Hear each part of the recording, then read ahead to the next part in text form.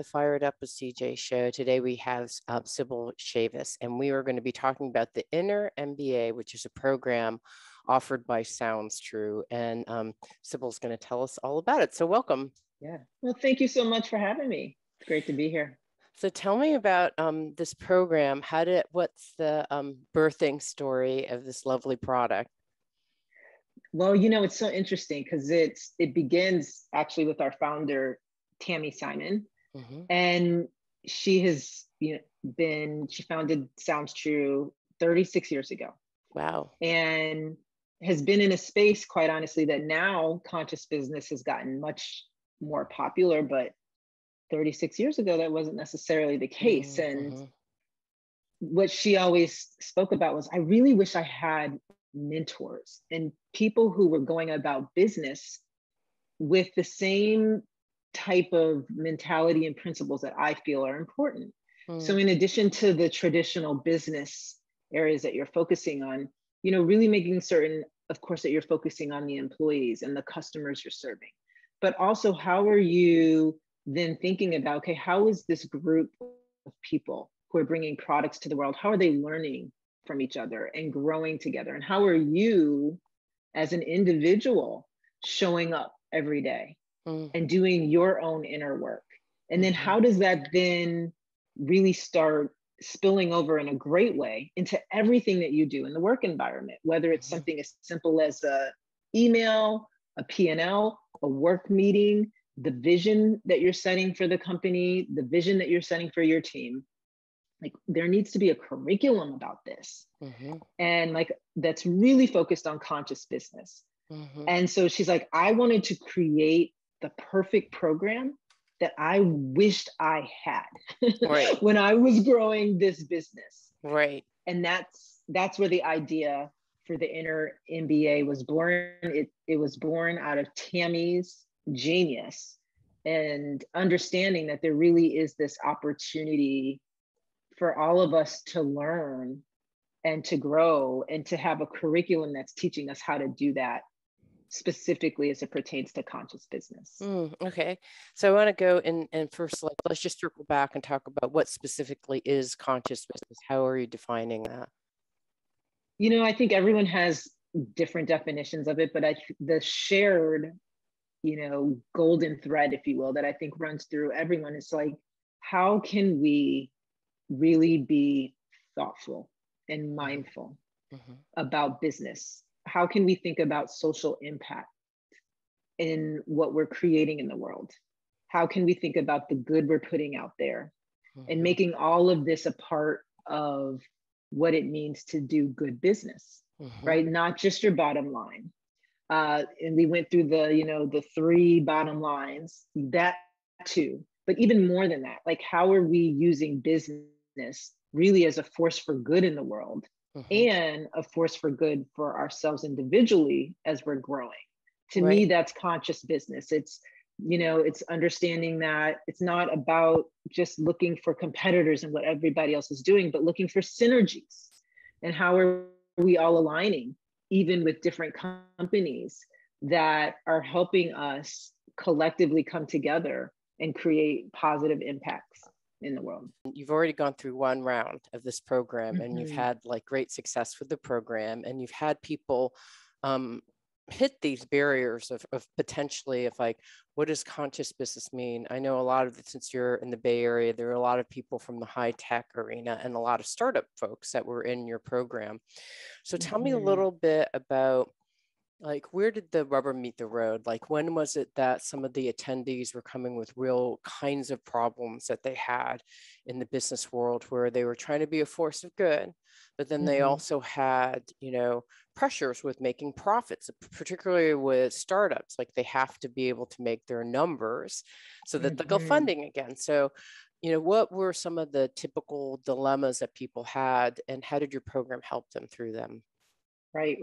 Well, I think just to address the first issue that you lifted up, and that is startup companies and companies that are really focused on, okay, how do I drive revenue in these next 6 months? Because this is a crucial time to do it.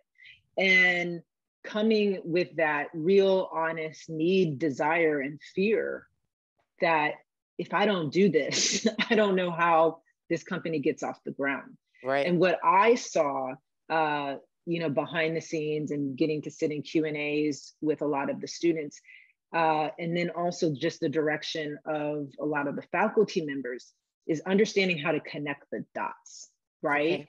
And so there really is this connection between conscious business and revenue growth.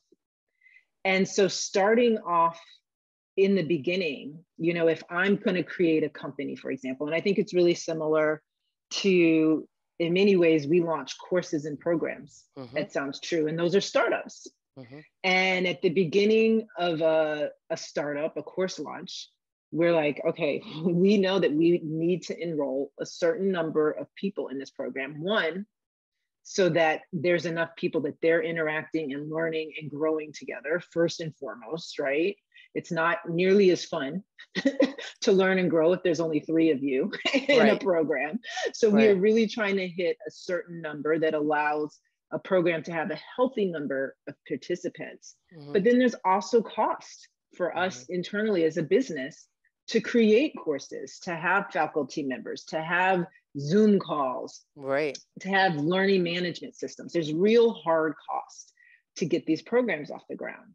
And so we have real hard financial costs that we know and expenses have to be covered. Right. And there's an understanding that, okay, let's look at this, let's step back and look at this holistically and understand that, yes, this needs to make sense on paper financially, and we need to do what we've always done from a business standpoint and be really smart about how we're building these programs and looking at scope of work and doing the real traditional, this is how you create a great, productive, and profitable program. Check. But there's another box.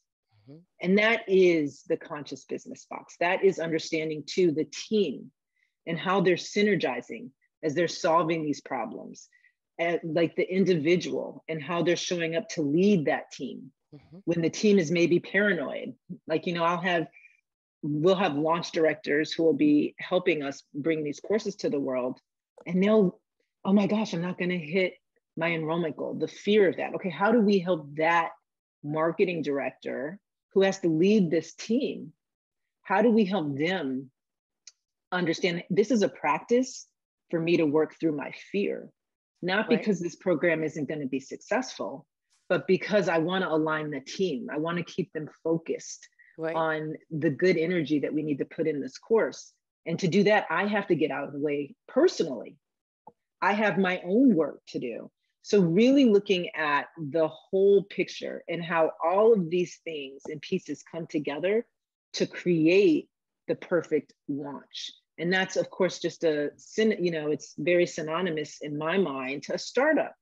And it's the same alchemy that you're looking for, and just making certain that you're tending to not just the traditional business part, but how do you expand your view and make certain you're also looking to the other inner growth areas, the things that are also going to contribute to the success of the startup.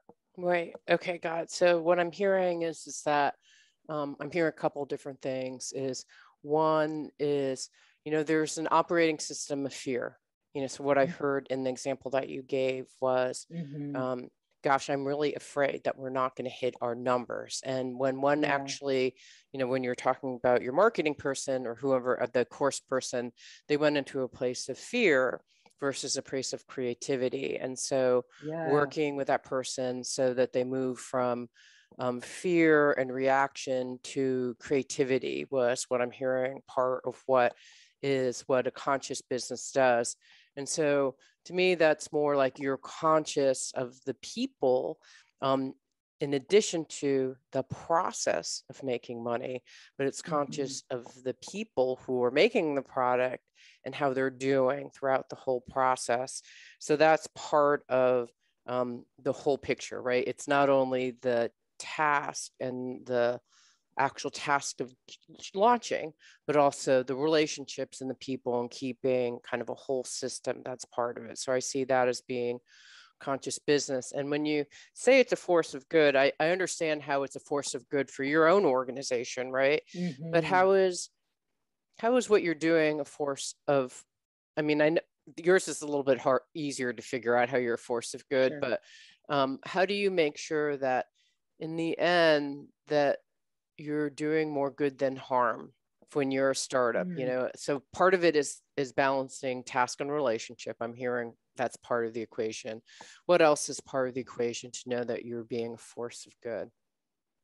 You know, I think for me personally, I can speak, and it's really reflecting and having my own awareness of what I'm doing and why I'm doing it and who am I doing it for from the beginning. You know, before I even decide I'm going to create a startup or I'm going to join a startup, like, you know, and different questions, I think, depending on if you're the founder of the startup or if you're someone who's joining a startup early on.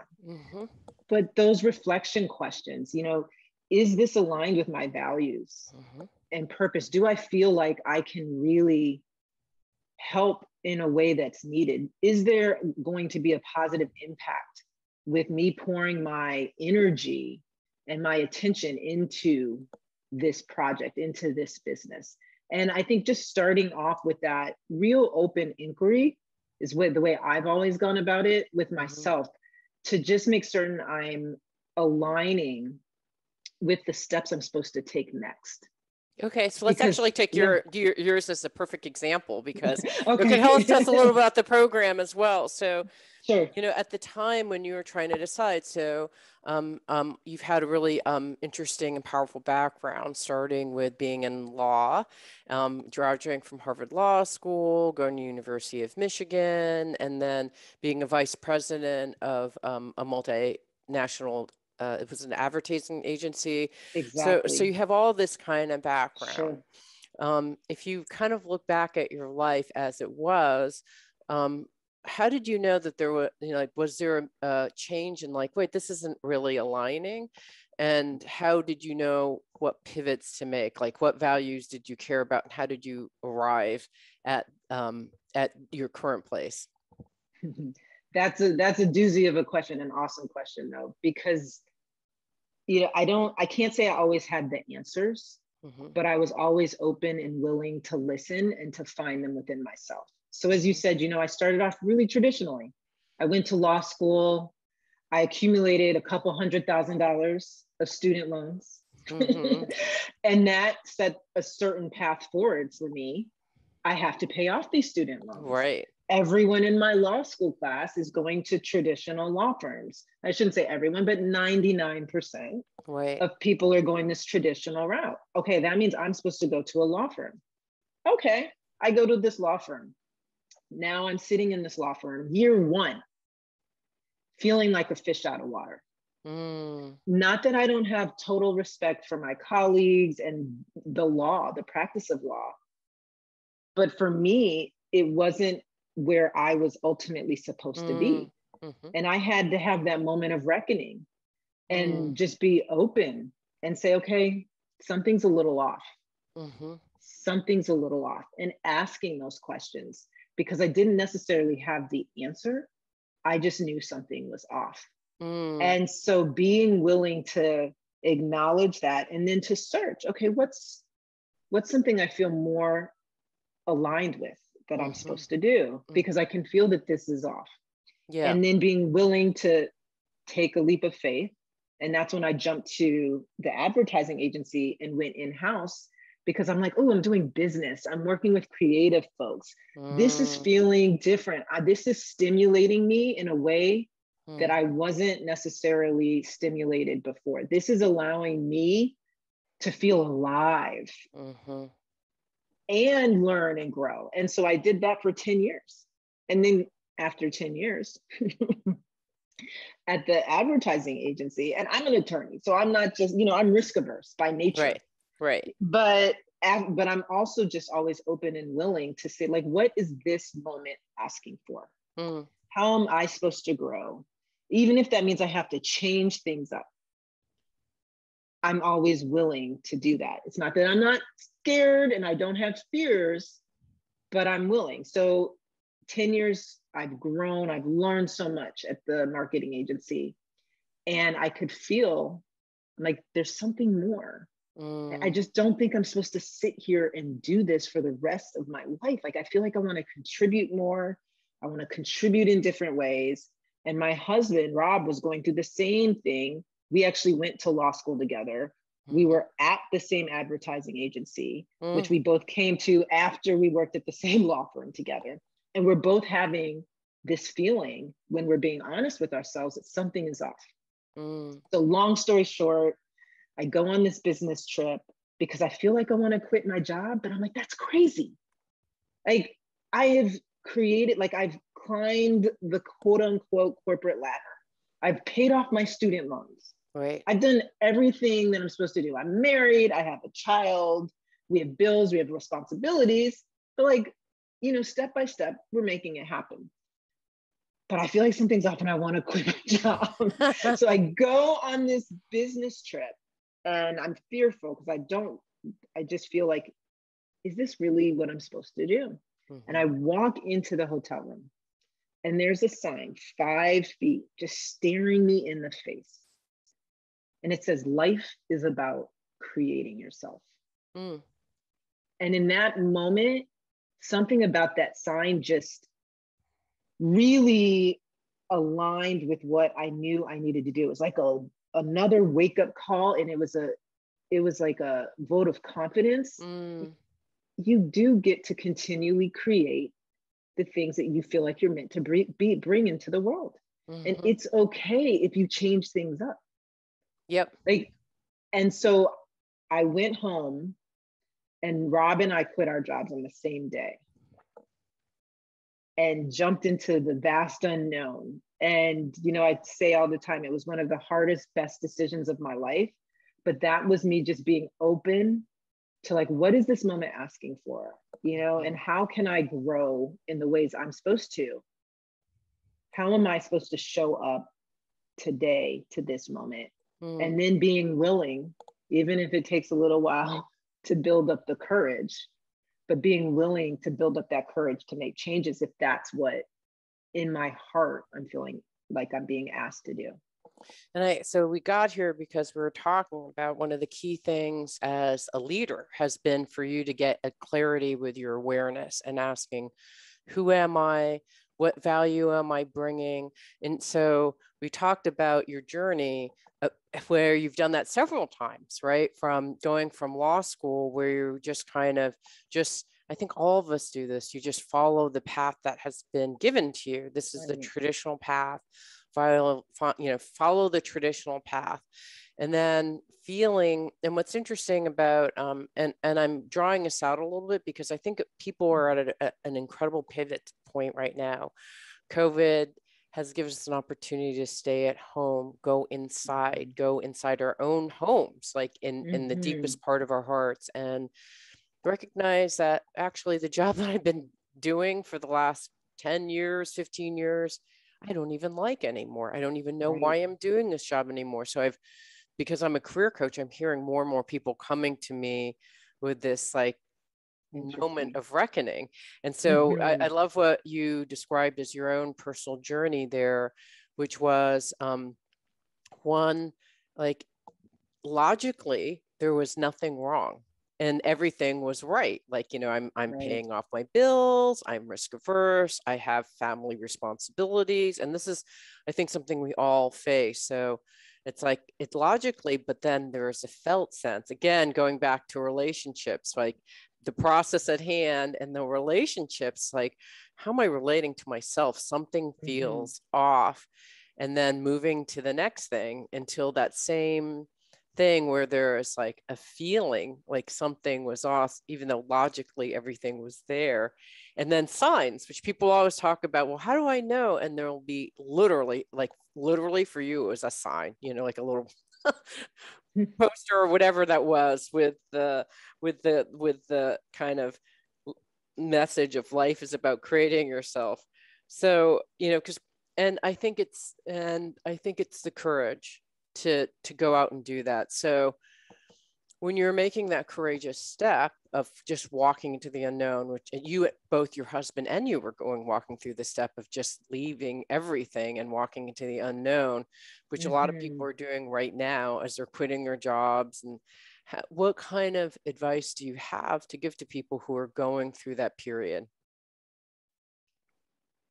And I think you're right. I think that we're at a point in time where a lot of people have been home and have had this time to reflect, because the world has gotten more quiet than it normally has been for a long time. I can say that for myself personally.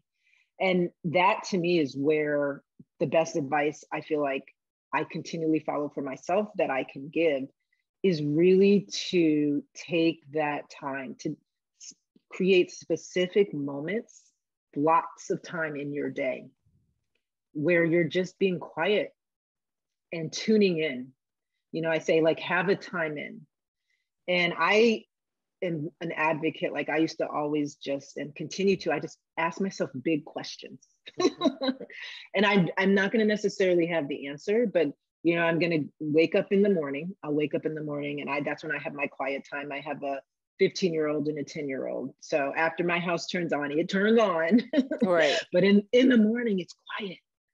And it's before they've gotten up. They haven't, everybody's still asleep and it's just quiet. And so I'll go and I'll read, I'll listen to some music, and I'll just kind of quietly start entering into the day. And then after I feel like I'm relaxed and calm and grounded, if I'm going through one of those times in my life, and as you pointed out, I've gone through a couple where I'm looking for answers and I'm like, okay, it may be time to make a change. I'll ask myself that question. Sybil, what feels right? What have you seen around you? Have you gotten signs that you maybe didn't want to see because you didn't want to create a change? What do you feel like you're supposed to do next? Why are you here? Right. Like big questions, why did you start off as a lawyer? Why do you have this skill set? What can you do with it that can help other people? That's where I started off when I was trying to determine what I'm going to do after the law firm, was just big questions and giving myself time to sit, think through them, go on walks, journal about them. But then here's the key. After I started figuring out like one answer or two answers, I didn't necessarily have the full picture, like, oh, I'm supposed to go and work. It sounds true. I didn't have all of that, right? But I had, okay, I really want to be in the social impact space. And I want to work with authors that are helping and sharing good information. And so what I would do every morning after I had more answers is I'm like, what is one thing that I can do today to take a step forward, like a big step forward towards this goal, towards this new place I want to be, even if it's like, I'm going to just spend 30 minutes trying to figure out all of the different places that are doing social impact. Like whatever that is, I would wait, like I just look for that fresh thing every morning. And I still do this, because we all have this like to-do list, right? So I've got my to-do list and it's all organized, but I'm like, I want to capture that thing every morning that just rises up to me. And it's like, this is going to be a big step forward today. So do the 3 or 4 things, whatever you have on your to-do list, and do this. And so always figuring out, okay, what's that one thing I can actually do today that's moving me forward towards a goal or towards a place I think I'm supposed to be. That has been something that has really helped me always make progress and not just get caught up in the day-to-day and just being in motion. Yeah. So we got here by asking, so beyond, you talk about conscious business, and what I'm hearing you say is it starts with yourself. It's being conscious yourself, being self-aware yourself, and getting clarity with like, those just gigantic metaphysical questions like, who am I? Why am I here? What are my strengths and skills? How can I use all of these things for the betterment of society? And so we're going to circle back to your program, which exactly does that, right? I mean, when I've looked through the curriculum of your inner MBA, I mean, there's some people who have the temperament to do, like a lot of introverts I know would love the process that you talked about. And they're like, oh, I'd love to do that. Fair enough. And extroverts would be like, oh, I'm never going to do that.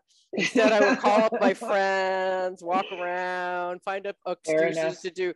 But what I think is lovely is that your program is designed for both. You know, you can actually go to the inner MBA, take the program, do the quiet introspection, or be in community, and kind of discover and explore those areas. And so the presupposition in all of this is that, you know, it's important to understand who you are when you're running a business, and self-awareness is so critical. And we see that over and over again in any leadership research that you do, is that the most important thing is that the leader becomes self-aware.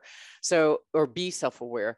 So I'm curious, when you've had people go through this program, they're going through, you're actually stepping them through the methodology through being aware of yourself. Now that you're aware of yourself, being aware of yourself when you're connecting to others. Now that you're aware of yourself and connecting with others, how does that connect with the greater good? I mean, so this is like the circles of things that, you know, from inside to all the way to the concentric circles around you.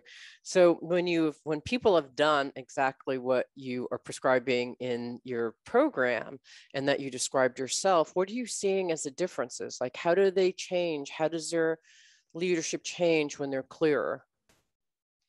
You know, from what I have seen, because there were a lot of people who came into the inner MBA in a place that I felt I was when I was looking for more clarity with, like, do I actually quit my job? Do I actually go for this? Like, I want this, but this just feels just far-fetched. It feels like, is this actually going to happen? Like, I have a very stable, practical job in corporate America. Right. There are a lot of people who showed up at that, but they're like, but I also have a dream. Like, I always have wanted to do X, or I've always wanted to do Y. I've always wanted to do Z. And what I have seen transform in that particular person, and probably I paid a lot of attention to that person because that was me so many years, is coming into a program and looking for that confidence that it's okay to go after what you want.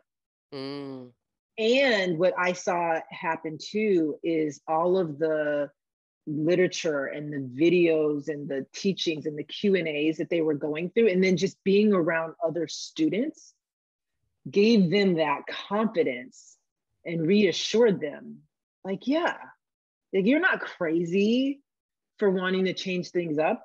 Like, you are supposed to go for this. Yeah. You're supposed to go for this. Like, that is what you're supposed to do. And really just landing in on the insight, you know, and this has been a huge insight for me as well. It's like, there's only one you. Right? Like, we all have something special that we're supposed to bring into the world. And there may be 3 or 5 things over the course of our lifetime, like really big things. But the reality is based on your experience, based on who you are, based on what you're doing, based on your ambition, based on your vision. Only one person can do it exactly like you. And so the opportunity we all have is to align with that and to honor that and to figure it out and to know it may evolve over time and shift and change and grow in many beautiful ways, but to know it's something that we want to lean into and go after. So I think what I saw that I thought was just awesome was that reassurance for so many people in that program that, you know, were living the corporate dream or living their business dream, but they didn't want it anymore. And they got the license, the confirmation, it's all right for me to go off and do this thing. Yeah, you know. And then, go ahead. Oh, go ahead. I was going to say, and then also just to make it real practical. Like, okay, it's great. I'm sitting around, I'm dreaming. Okay, now I'm confident I want to do this. Okay, but how do I actually go about doing it? Right? Like, and who are these people that I'm in class with that are aligned with me that maybe also want to partner with me or network with me? And so I got to see people making relationships and building new ideas and businesses together and really collaborating in ways that are going to extend far after the program, so that they are working together, maybe as a support network, maybe literally together on new ideas and initiatives that are more aligned with what they felt they were too scared to do before they started the program. You know, this is reminding me, and I know that this isn't the frame that you're putting on it, but I'm just going to put it on just because I think it actually adds some a kind of a framework almost for the thing that you're talking about. I was learning about the Bodhisattva path, and the Bodhisattva path are people who come to earth to come, and I may be completely butchering, so please, Buddhists, please, all Buddhists in the world, please forgive me. Please forgive me for my sins. I'm sure just by the nature that they're Buddhists, they'll forgive you. Yeah, exactly. But it's something along the lines of like, they're here to bring people and have them go, rise from their suffering, right? This is the basic idea. And so people have attained a certain amount of awareness, and they are going to bring other people to this higher level of awareness. And the process, as it has been explained to me, is the first is self-identification. So it's the who am I, and getting complete clarity on who I am, which is part of your program. And then after you get clarity with who am I, what is my soul yearning for? What are the unique contributions that I alone have been given a sacred mission to fulfill? I was designed in a particular way, navigated my life with these specific experiences because I actually have a soul mission that is sacred and that I was brought here to do, right? You can use free will and not do it, or you can do it. So I see that part of the value of your program is getting really 100% clarity on identify. Maybe you can't get 100%, but like even 70% is close enough, because as you said, you'll learn as you navigate around. Like you didn't know, you knew law, but then you did, then you went to Africa. And so it's kind of, there's very few people that I've seen in my career that just like nail it the first shot. They may have like, I knew I wanted to be a doctor from the age 5, and I'm like a doctor forever for the rest of my life. Right. Those people make these kind of, they make these choices, and they they pivot close to where they're supposed to be through doing the thing that you just mentioned, right? Getting clear with who they are, how they feel, and navigating with their feelings and brain to figure out where they want to go next. But self-identification is the first part of this Bodhisattva path. The second is self-esteem, feeling confident that I can do it. I'm meant to do this. I can do this. I'm getting support to do this because, this is the right thing to do. And so part of what I'm hearing your program does is exactly that, right? It's having other people around going like, yes, you are there, right? Yes, So I think, and then the last part is self-advocacy, and, each result will vary. So, this is like the little legal disclaimer, but what I've seen like 90% of the time with my clients is when you get clarity, once you feel confident in your choices, then there's self-advocacy, meaning like things show up out of the ether. Like you don't even know why, you're not sure what, but like all of a sudden, boom, like anytime I've had this happen in my life, all of a sudden 2 contracts from I don't even know where come in and fill my whole year, whole 2 years full of stuff that I find very valuable, interesting, and it's like enriching me. And I can't guarantee that will happen to everyone, but a lot of the clients, when they have those first 2 steps, they have self-identification, self-esteem, then there's self-advocacy, as my teacher calls soul power. There's something that comes outside of you that comes to meet you, because once you're like, I am in to my soul mission, I'm here, I'm in it 100%, and I'm willing to do the work. I've done the work. Please come find me.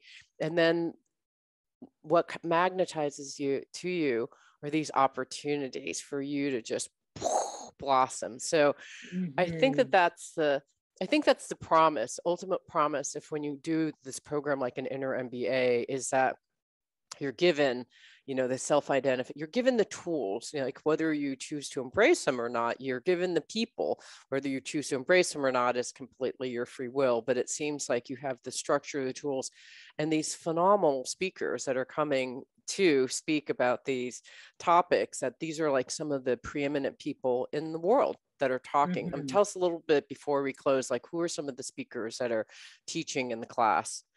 Sure. Super excited because there's 3 different tracks. And there's the first of teachers, of faculty. And the first group of teachers are conscious business CEOs, we call them. It's like the Rose Macarios, the former CEO of Patagonia, Eileen Fisher. So it's really CEOs that have understood, how do I actually make conscious business a real important part of my company, my business, my mission, and how are they living that in their businesses, and how has that also been a direct impact, a positive one, on growing revenue, growing their business, growing their brand.